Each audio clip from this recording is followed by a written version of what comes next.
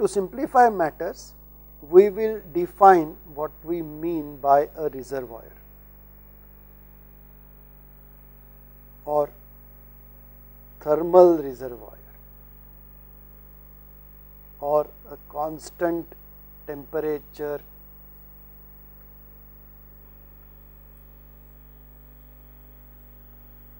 energy reservoir. Okay. This is defined for convenience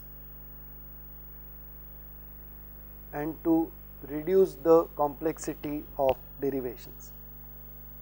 A reservoir is a system such that any finite amount of heat interaction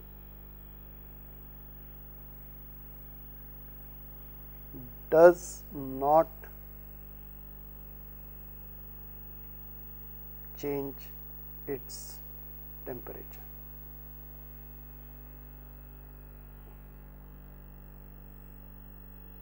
And we write finite amount because if we say infinite amount, it is difficult to set up such a reservoir. But if we say finite amount, which is good enough for our purpose, because everything we do in real life is finite to some extent. So, if we say finite amount of Q interaction does not change its temperature, it is possible to set up such reservoirs using either something like a liquid and vapor in equilibrium at constant temperature, or a body with a large thermal mass like a large block of copper. In real life, the large amount of water in our oceans or the large amount of air, our surroundings are excellent approximations to such reservoirs. And a reservoir is characterized by its temperature, and if you want to know the ice junction which we use in our heat transfer lab as the reference temperature, that also is an excellent example of a small capacity thermal reservoir. Okay. Similarly, when somebody is running temperature, is fever, we use an ice pack and hold it on his head to maintain the brain temperature keep it under control. That is another excellent example of a small capacity thermal reservoir. Okay. Till the ice melts completely, the temperature is maintained to near 0 degrees C. So, a reservoir is characterized by its temperature and will be represented by something like this, a tray or a bracket with the temperature written in it. So, this is reservoir at temperature T, this is reservoir at temperature T1, this is reservoir at temperature T2, this is reservoir at temperature T3, this is reservoir at temperature T4, and so on. Okay. Every temperature you want, you can set up a reservoir for that. Okay. Why? The advantage is if you have any heat interaction with the reservoir, a finite amount, its temperature is not going to change. Other properties may change, the energy of the reservoir will change, its internal composition will change. Other properties like enthalpy, entropy may all undergo a change. All that is needed is its temperature does not change. Do not make a mistake saying its state does not change. If state does not change, that means it is not having any interaction. That is not true. It is capable of having heat interaction. Other parts of the reservoir may have other interactions, we do not care. But this heat interaction does not change its temperature. Now, after having defined the heat reservoir and the efficiency of an engine, we reduce the Kelvin-Planck statement to this format, that if I have a reservoir at some temperature T, then if I have an engine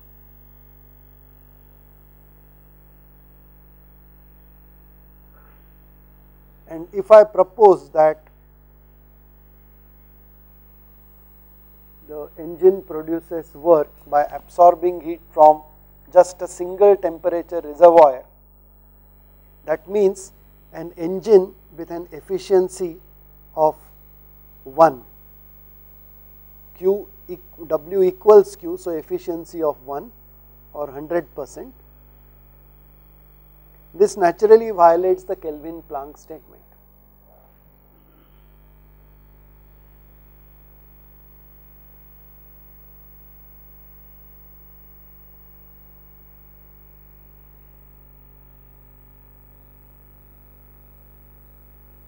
So, Kp statement is equivalent to saying that the efficiency of an engine which interacts thermally only with one reservoir cannot be 100%. Such an engine is not possible. Okay. Now, the next question which we have to ask is, suppose instead of one reservoir, I have two reservoirs.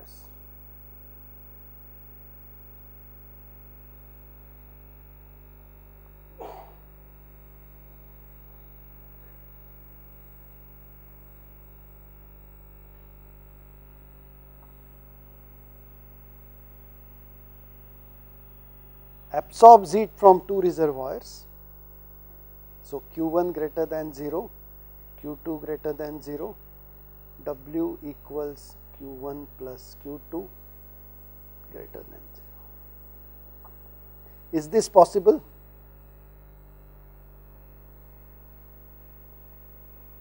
Of course, I have to say while asking this that T1 is not equal to T2.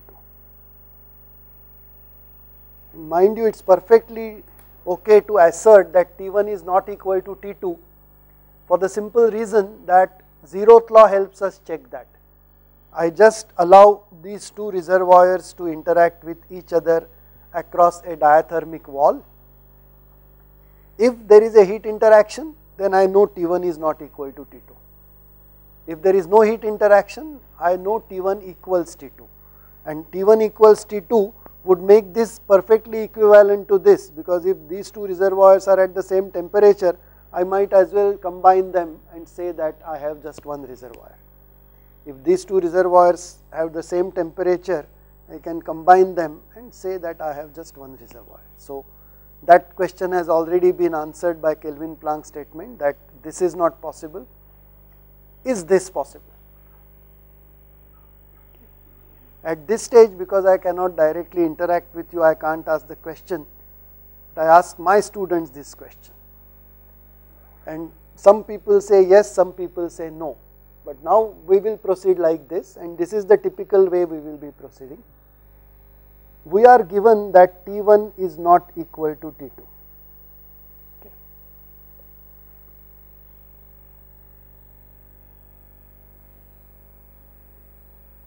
So, what does it mean? It means that because T1 is not equal to T2, it means that heat interaction between the two reservoirs directly across a diathermic wall is possible, and it will take place either from reservoir 1 to reservoir 2 or from reservoir 2 to reservoir 1. We still do not know in which direction it takes place. Okay. So, what we will do is we let the engine work if it is possible for it to work.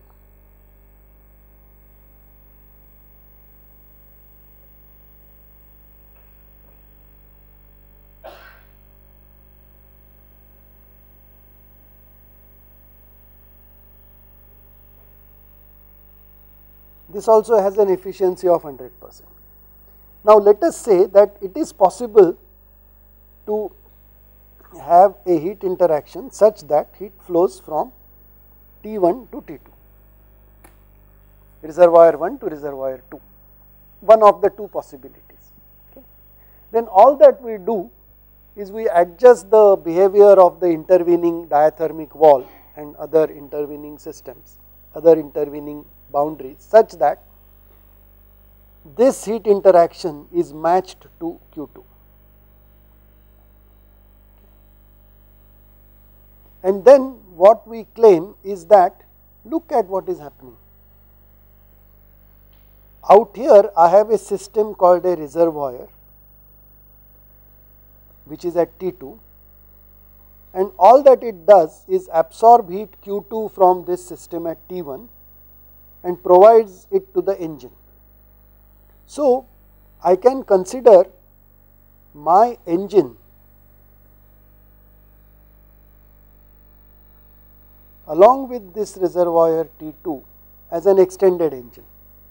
This does not undergo any change of state, and since this reservoir has absorbed Q2 and rejected Q2 and its temperature is not changing, net interaction is 0. So, its state will also not be changing, and hence this is perfectly equivalent to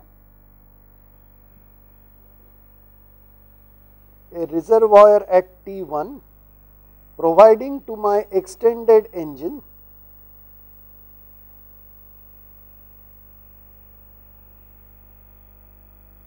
Q1 as well as Q2, both positive, and providing me with work output which is Q1 plus Q2, again positive, giving me an efficiency of my extended engine E plus reservoir to be 100%. Now, this by Kelvin-Planck statement is not possible.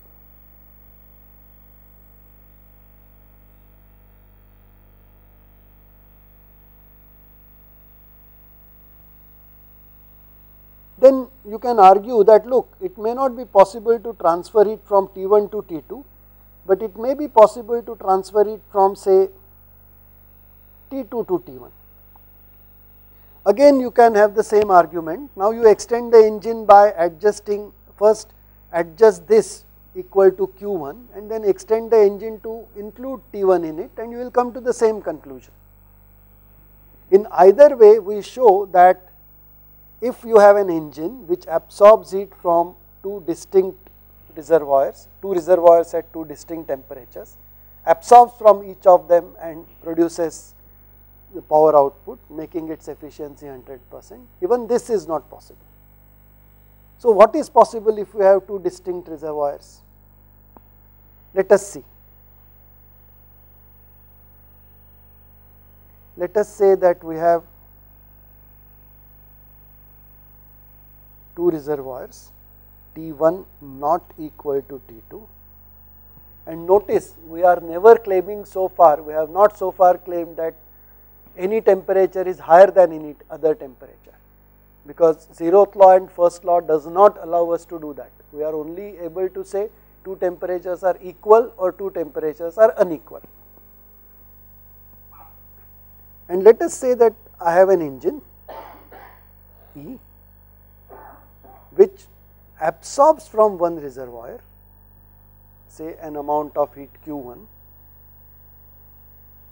provides an amount of heat at his rejected to another reservoir at Q2, notice the direction, Q1 is greater than 0 as shown here, Q2 is greater than 0 in the direction shown here, and produces a work output which is now Q1 minus Q2, but because it is an engine it has to be greater than 0, which indicates that we must have Q1 greater than Q2 in magnitude.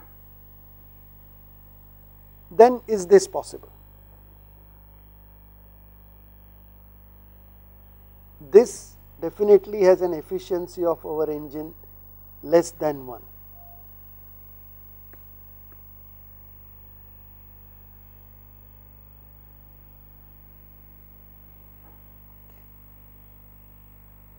This seems to be possible. Okay. Now let us see. Now we go into the realm of consistency.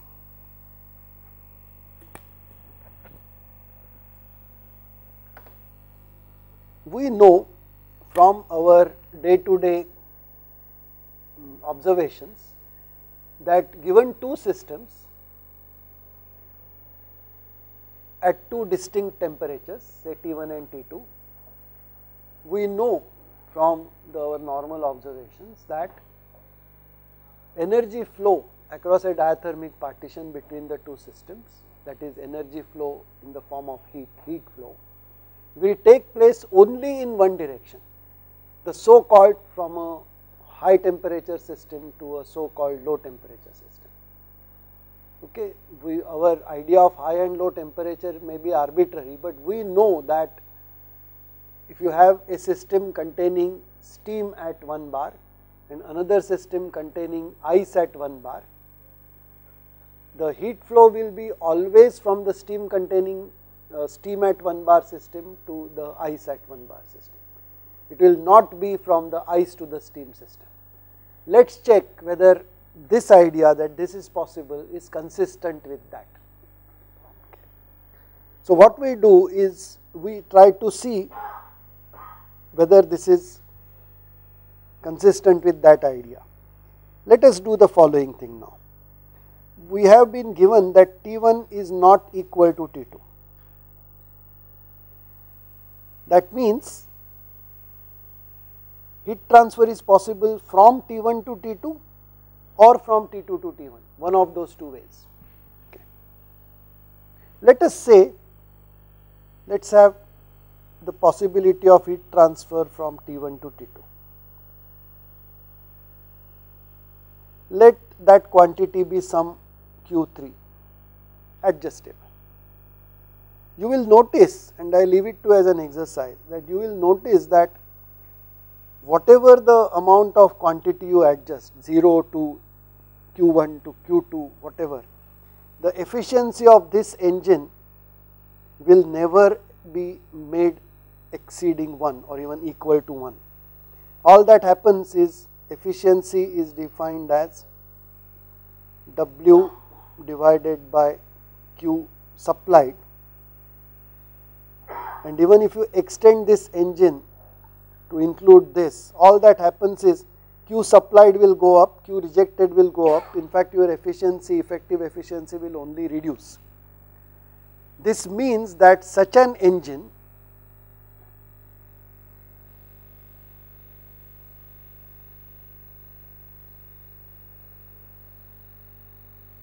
is consistent with direct heat flow from the reservoir at T1 to reservoir at T2. Okay. What about the other way around? Let us argue this out. Let again sketch our system, two reservoirs at T1 and T2. Let us have our engine E working by absorbing Q1 from this reservoir and rejecting Q2 to this reservoir and providing W equal to Q1 minus Q2 greater than 0. And let us say that because T1 is not equal to T2, let us say that let us try this. Maybe it is possible, let us see whether heat can be transferred from T2 to T1.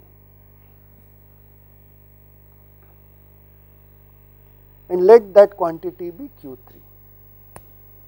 Now it is always possible for us to adjust Q3, and let us adjust Q3 equal to Q2.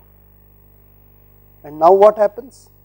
Now we notice that this reservoir T2 absorbs Q2 from the engine and provides Q2 to the reservoir at T1. So let us extend our engine to include the reservoir at T2. And now what do you have? This is now equivalent to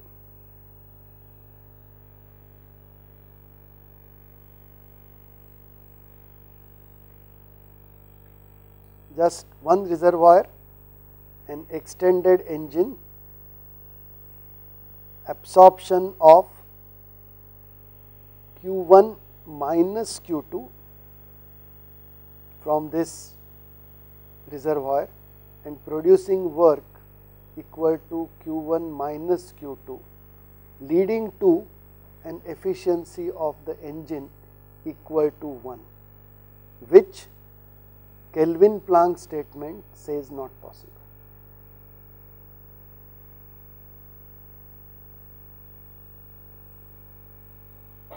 So, what is the conclusion?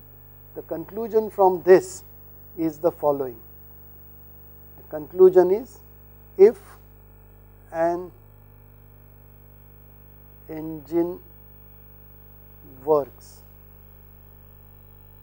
such that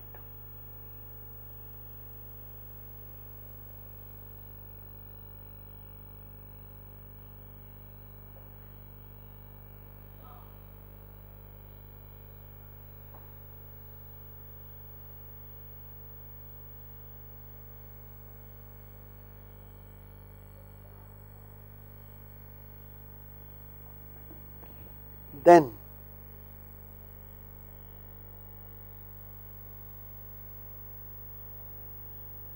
if you allow direct transfer of heat,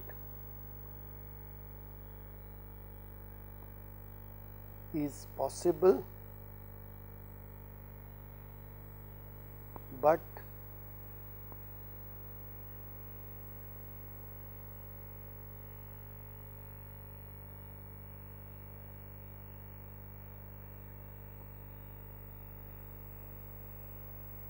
is not possible.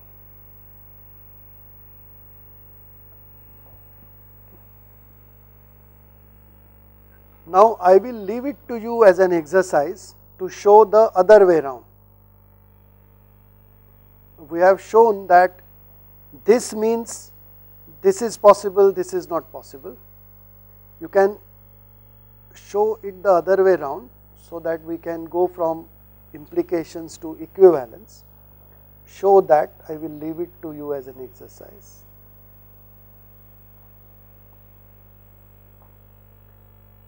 If we have two reservoirs,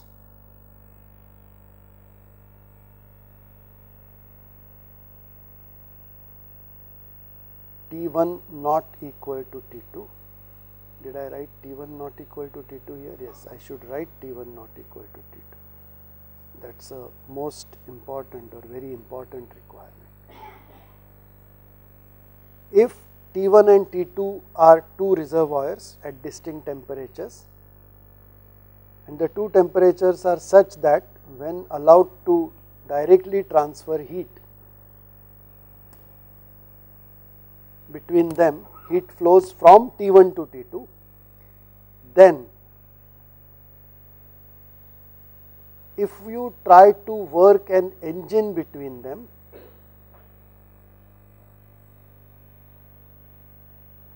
the engine will work by absorbing energy or absorbing heat from the reservoir at T1 and rejecting it to reservoir at T2. All quantities here shown are positive, but not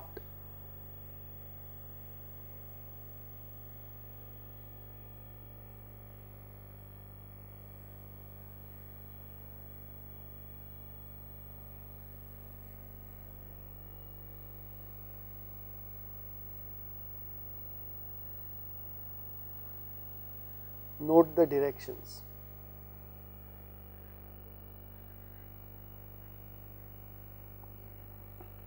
You have to show that. Homework.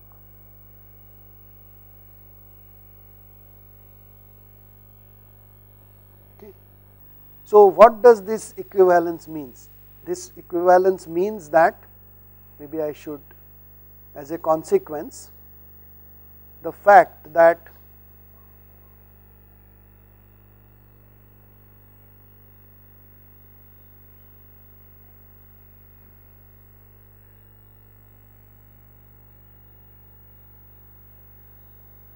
this is equivalent to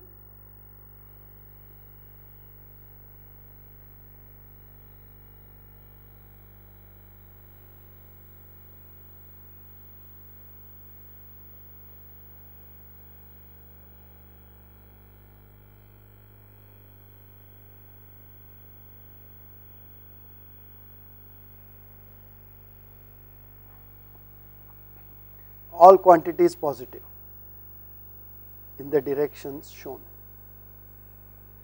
That means if this is possible, and if this is possible, I forgot to write an engineer. If this is possible, then this is possible and not the other way around, and if this is possible, then this is possible and not the other way around. These two are perfectly equivalent. Now the next step. Here we have seen the equivalence of an engine working between two temperatures, two distinct temperatures in a particular way, and the direction in which heat is transferred between the two reservoirs at two distinct temperatures. Now what happens if we have three distinct reservoirs, three reservoirs at three distinct temperatures? Okay. And later on you can extend it to 4 reservoirs, 5 reservoirs. Till you get bored or till you run out of time or pen and paper, you can extend this. But the next assignment, next homework is this. Let T1,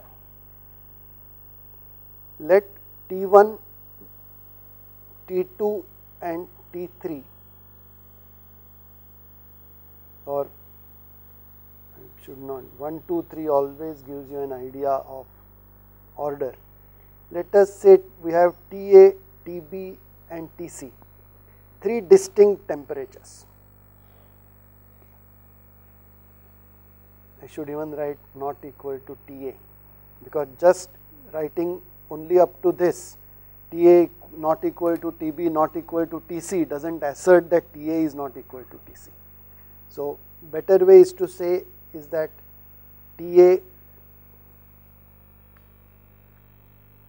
TB, TC are all distinct. No pair is equal. Show that.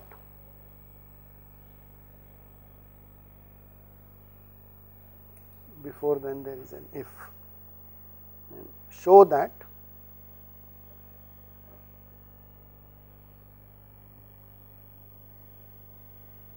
if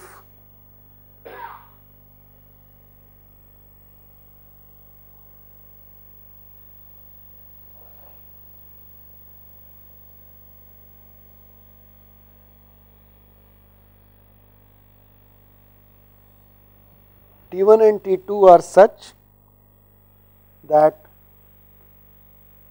sorry, TA and TB are such that Q is transferred, heat is transferable from A to B, and TB and TC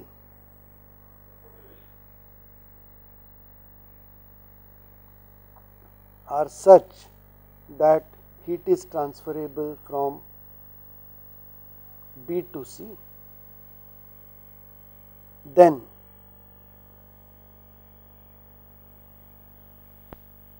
you should show that if TA and TC are allowed to interact through a diathermic partition, then heat will be transferred from A to C,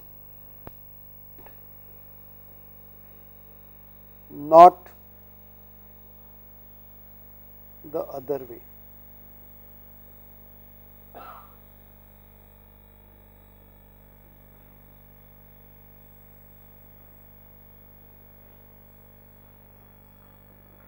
Because if you assume this and this, then this would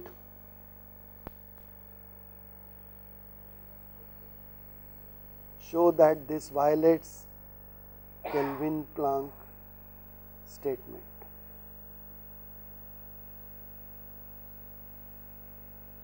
This is what you have to show, okay, just the way we have done earlier. Now what is the importance of this? The importance of this is that and of course you can have the equivalence of this, because we have shown that this is equivalent to this. You can extend this by saying, now whatever I have shown in black are only heat interactions, I will show it in green. Another part of this is that if you have, or maybe I should use another page for this, you can also show that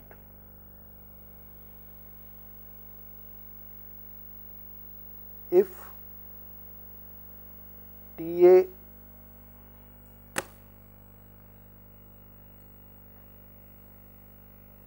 TB TC are all distinct,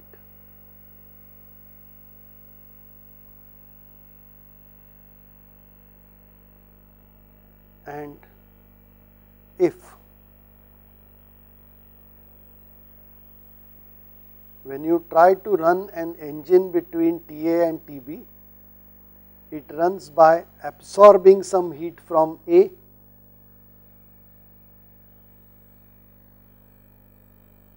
rejecting some heat to B and producing some work W, and if TB and TC are such that an engine works by absorbing some heat QB or QB prime, rejecting QC prime to TC and producing some work W prime, then if you try to run an engine between reservoir at TA and reservoir at TC, then the engine will run by absorbing maybe double prime. All quantities as shown are positive and not this way, the other way.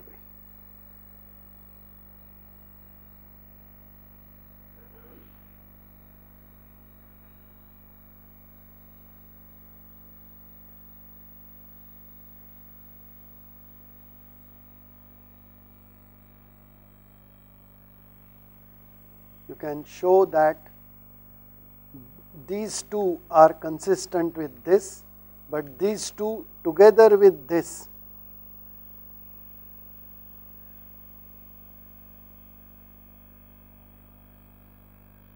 violates the Kelvin-Planck statement.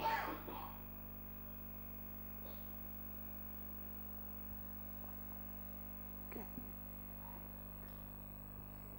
Now, I think, did I miss defining a term?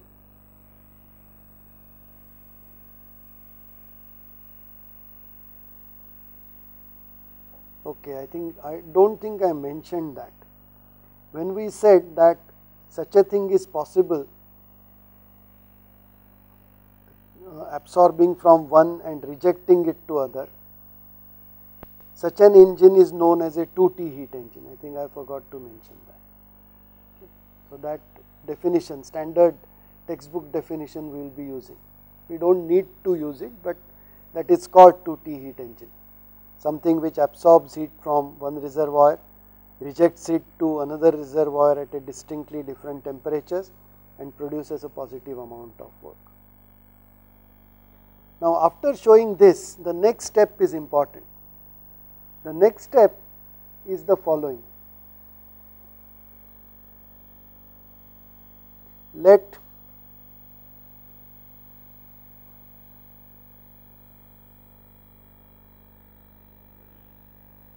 TA, TB, TC, TD, whatever are, let these be distinct temperatures.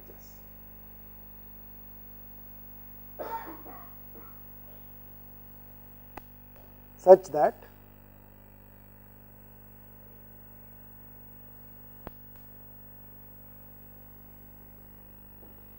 if I allow heat interaction between TA and TB, heat interaction takes place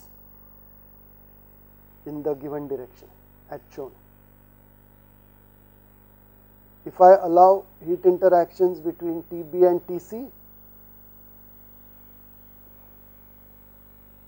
heat interaction takes place in this direction as shown. If I allow heat interaction between TC and TD,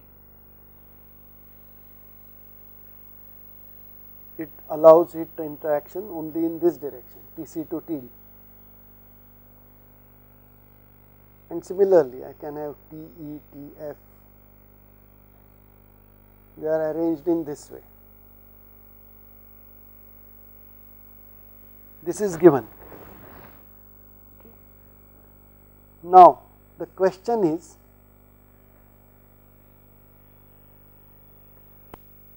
if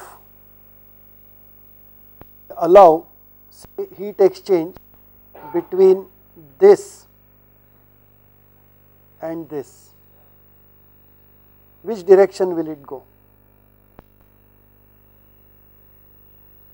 You should be able to show that if I allow between TA and TD, the heat interaction will take place in this direction only and not in this direction. Similarly, if I allow heat exchange between say TB and TE or TF, which direction will it take place? You can show that it will take place only in this direction and it will not take place in the opposite direction, because if you assume that it takes place in the opposite direction, then you can combine this with the other reservoirs and show that the Kelvin-Planck statement is violated. And this is only for heat transfer. Instead of heat transfer, you can replace them by 2T heat engines and the same procedure can be demonstrated. The same idea can be demonstrated. Now, what does this mean? This means that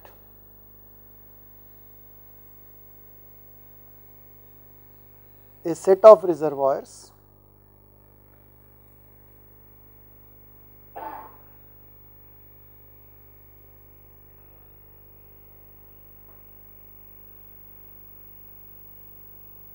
at distinctly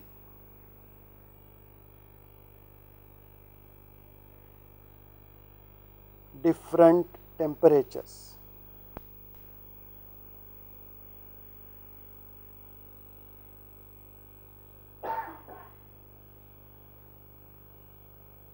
can always be arranged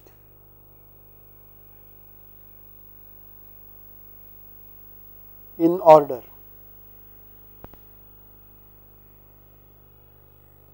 For example, from L to R, such that heat transfer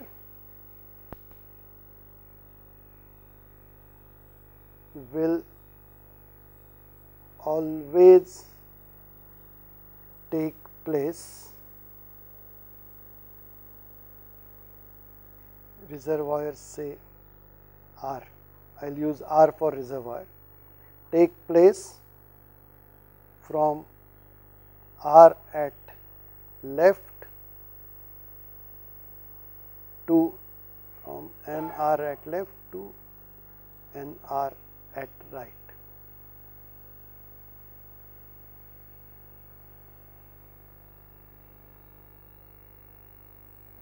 If you show this, then you will agree to this statement. And what does it mean?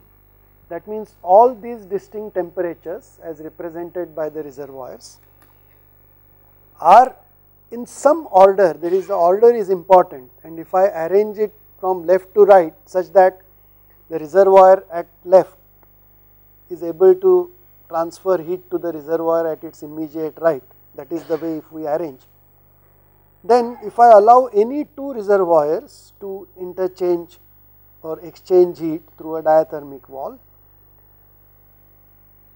then we can show that the direction can be determined by finding which is the reservoir which is at the left. from that reservoir heat will be transferred to the reservoir at the right. So, given two distinct temperatures, say Tx and Ty, in which direction will heat flow? You find out in this hierarchy, where does Tx lie? If Tx lies to the left of Ty, then the heat transfer will take place from reservoir at left, that is Tx, to the reservoir at right, that is Ty. If Ty happens to be at the left, then the heat will be transferred from the Ty, which happens to be at the left, to Tx, which happens to be at the right. That means this implies that there is a hierarchy or order of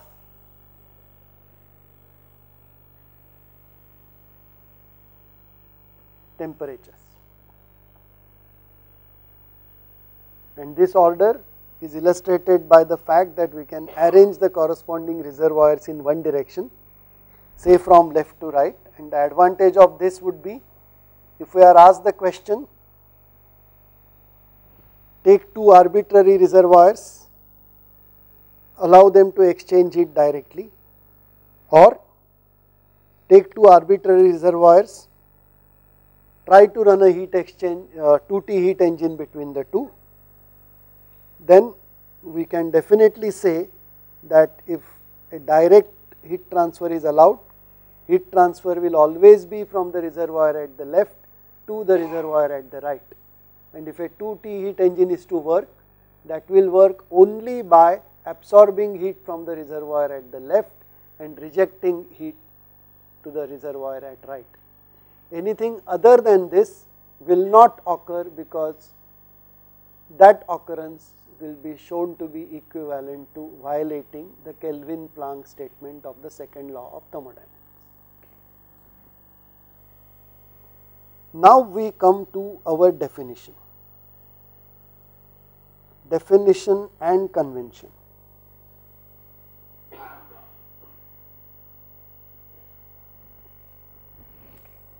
The definition and convention is this.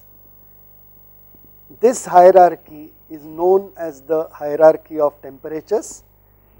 We label the temperatures in such a way that temperatures at left have a higher numerical value than temperatures at the right, and hence we say that these temperatures represent, the one at the left represent higher or hotter temperatures, the one at the right represent lower or cooler temperatures. So now our definition would be, if I have two reservoirs and if I find that a direct heat transfer takes place in this direction and not in the opposite direction, and if I run a heat engine between the two, it will work by absorbing heat from this reservoir and rejecting heat to this reservoir while producing a positive amount of work. If this is so, then we define T1 to be higher than T2. This is now our definition of a higher temperature and a lower temperature. And remember that for this we require the Kelvin-Planck statement, and hence we require the second law of thermodynamics. Okay. So now we can go back and say that these reservoirs in this slide are arranged from higher temperature reservoir at the left to lower temperature reservoirs at the right. And using the same definition, we can say that our 2T heat engine, the original heat engine, will work only when it absorbs heat from a higher temperature reservoir and rejects heat to a lower temperature reservoir, and heat will be transferred from a higher temperature reservoir to a lower temperature reservoir. but that is the definition of higher temperature and lower temperature. I strongly recommend that you do these exercises of showing that, and the exercises all depend on the same trick. If I want to show that X implies Y, where X and Y are statements, assume that X implies not Y, the opposite of Y, and then show that X and the opposite of Y together lead to a violation of the Kelvin-Planck statement of the second law of thermodynamics. And the Kelvin-Planck statement can never be violated, so that means X and not Y can never be together, and that means if X is true, not Y should be false, and hence Y should be true. This is the standard mathematical trick used in algebra but very often in geometry, called reductio ad absurdum.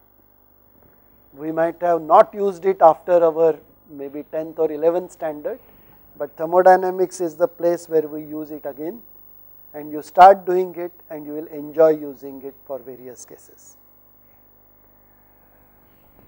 Now we have reached a stage in thermodynamics where we have defined a hierarchy of temperatures. So at this stage there should be no confusion between what is a higher temperature and a lower temperature.